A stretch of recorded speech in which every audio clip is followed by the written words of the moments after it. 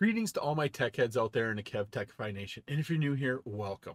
In this episode, we're going to look at control and provisioning of wireless access points. We'll be discussing an introduction to that control and provisioning for wireless access points, MAC architecture, DTLS encryption, and then finally, FlexConnect access points. This episode is part of my series on switching, routing, and wireless essentials for the CCNA. I'm Kevin here at KevTechify. Let's get this adventure started.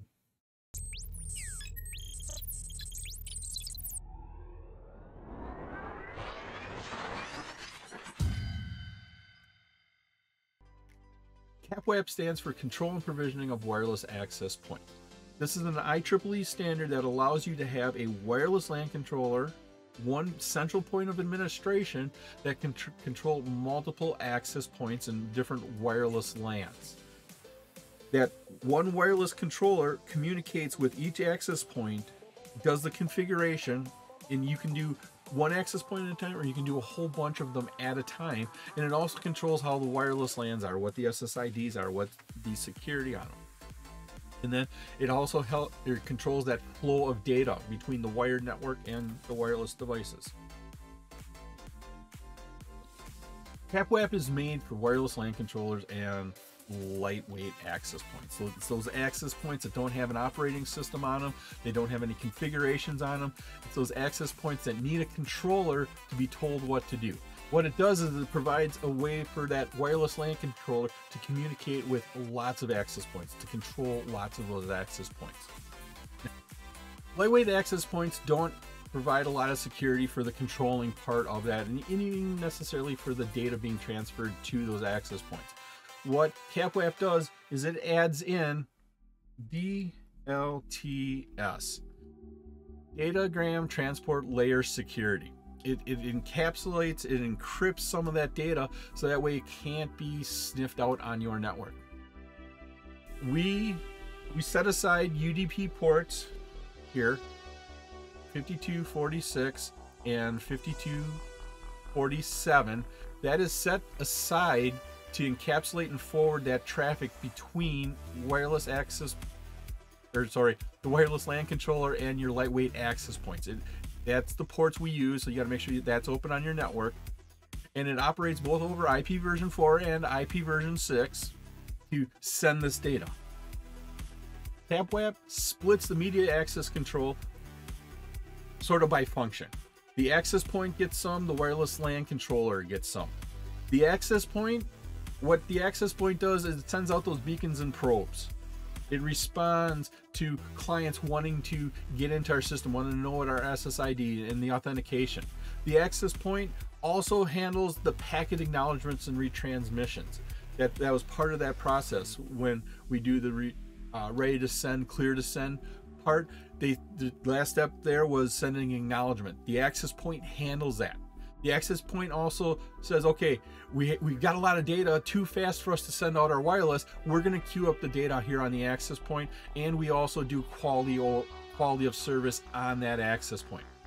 The access point also handles our layer 2 data encryption and data decryption. If you have any encryption happening at layer 2, that's what's going to handle it, is the access point.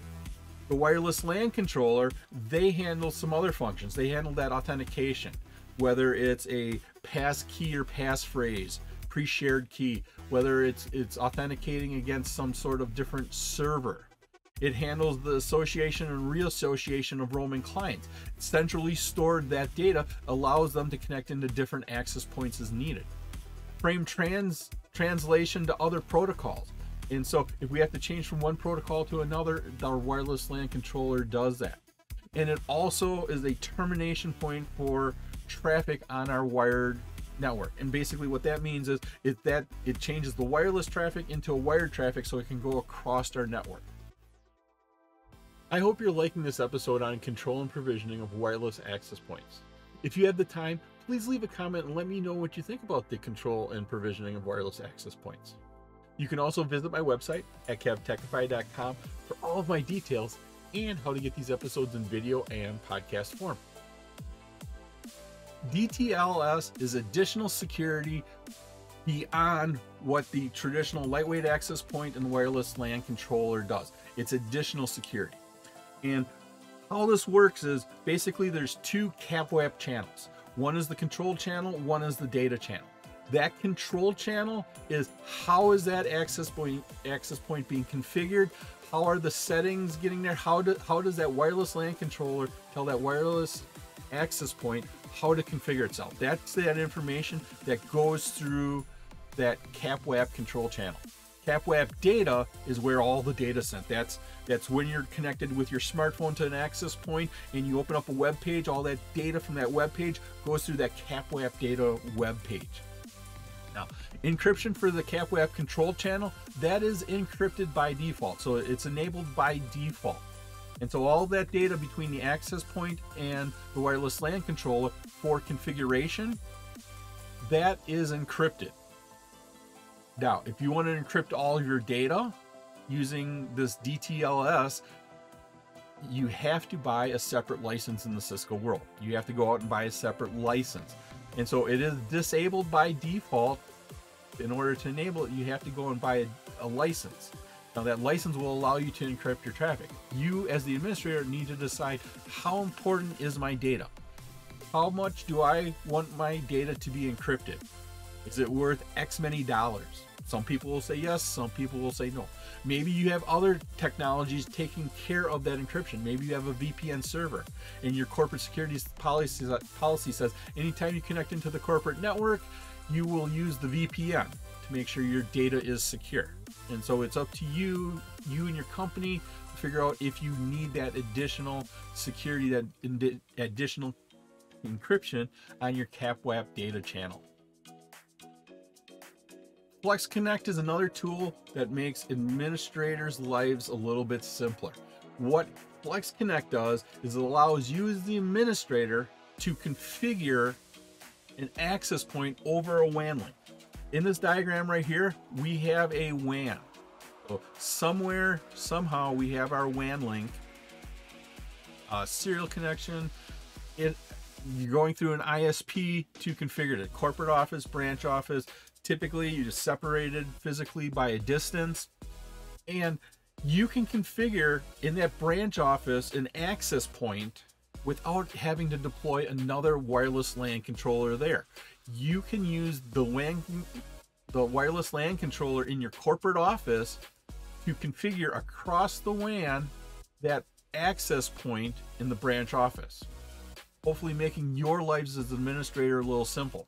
Yes, there is an additional licensing fee for that from Cisco, but that way you don't have to have an on-site tech. You don't have to have somebody with technical skills at that branch office. How much is your time? Is it worth you driving out 2 hours to fix an access point for 30 minutes and then drive 2 hours back? How much is your time worth? Now, FlexConnect works in two modes. One is the connected mode. That's where that CAPWAP control channel is established and everything is working fine, just like it's supposed to. But in our world, the real world, sometimes it goes down. Sometimes that CAPWAP channel, that control channel goes down, your WAN connection goes down. You don't have connectivity between your corporate office and your branch office anymore. That's when this FlexConnect access point is going to switch into standalone mode. And what went away here is this control channel went away. And so this access point is going to be in basically a sort of a minimum operation mode. What we do here is it will switch client data. So it'll still act like a switch. It'll allow wireless clients to connect into the wired network, and it'll perform some authentication locally for your wireless client. So when this laptop tries to connect in, there'll be some authentication that happens. WEP, WPA, WPA2. Hopefully you have some pre-shared keys they can use or certificates. That'll work, but you can't do any of the control features if you had that CAPWAP control channel up and running. It was my pleasure to provide you with this wonderful episode on control and provisioning of wireless access points. If you like this episode and you got value out of it, and of course, depending upon what platform you're using, please click that like button, give a 5-star rating, leave a comment. This all helps me bring you more great content. Please take a minute to subscribe to my channel. All my socials and contact information are on my website, KevTechify.com. There you can find out how to get all these episodes in video and podcast form. In the upper right is my playlist for my series on switching, routing, and wireless essentials. In the bottom right is one of my favorite videos that I linked just for you. Thank you so much for watching this episode of my series on switching, routing, and wireless essentials for the CCNA. Once again, I'm Kevin. This is KevTechify. I'll see you next time for another great adventure.